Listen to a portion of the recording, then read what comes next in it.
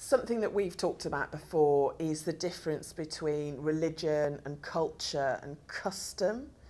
So if somebody were to say to you that it's a cultural expectation or a religious expectation for them to perform FGM or have FGM performed on their daughters or granddaughters, what would you say to challenge that?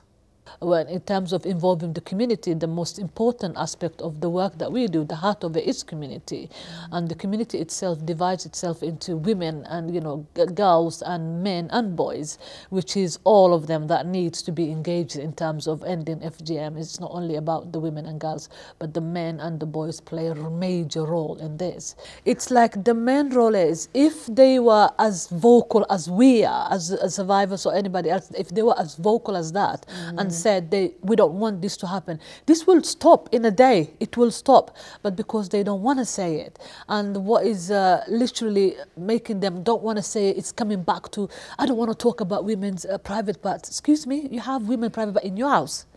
You're married to one. You're using it. People, you know, your babies are produced from it.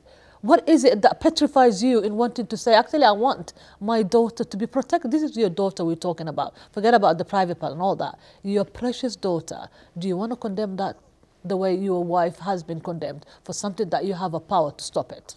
That's the question I always ask. Yeah.